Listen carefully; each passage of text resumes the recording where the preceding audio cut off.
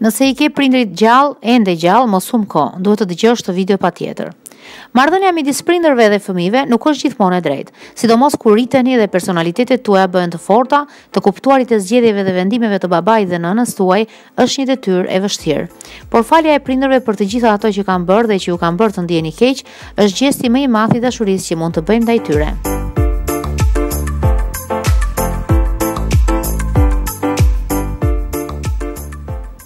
Çdo prind gjithmonë bën më të mirën e tij. Edhe ne, kur të bëhemi baballar ose nëna, do të punojmë sa më mirë që mundemi për t'i bërë fëmijët tanë të rriten mirë dhe me besim. Fali prindërit sepse ata bën më të mirën e tyre dhe ata nuk kanë qenë në gjendje të bëjnë më mirë se aq. Ndaj falenderoj ata për çdo gjë dhe lutu për ta. Shumë herë menduam t'i thonim prindërve tanë se ndoshta ishte më mirë të mos na sillnin në këtë botë, por kjo nuk është e drejtë me ta. Ky është një mendim shumë i gabuar. Ndaj falenderojini ata dhe falenderoni gjithmonë Zotin për mirësitë e tij të mëdha ndaj jush dhe familjes tuaj.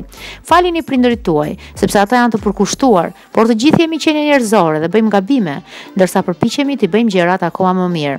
Të gabosh është njerëzore dhe të falësh prindrit e tu do të na ndihmojë për të falur veten kur ne të angazhohemi në të njëjtat gabime ose gabime të ngjashme.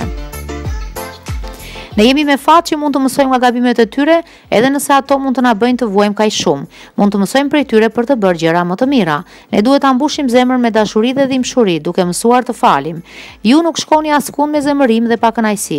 Kjo është një barë shumë e rëndë emocionale, e cila përfundon jo vetëm duke prishur marrëdhëniet me prindrit tanë. Prandaj mos u zemëroni. Le ta lëmë krenarin më janë dhe të mësojmë të kërkojmë falje, të dimë të kërkojmë falje. Ne jemi njerëz të rritur, ne duhet të dimë se si ta bëjmë atë, si të kërkojmë falje. Hedhja e hapit të parë është thelbësore për shpresën për një marrëdhënie më të mirë në vitet që mbeten me prindrit tanë dhe një jetë sa më paqësore. O Zot, fali prindrit e mi.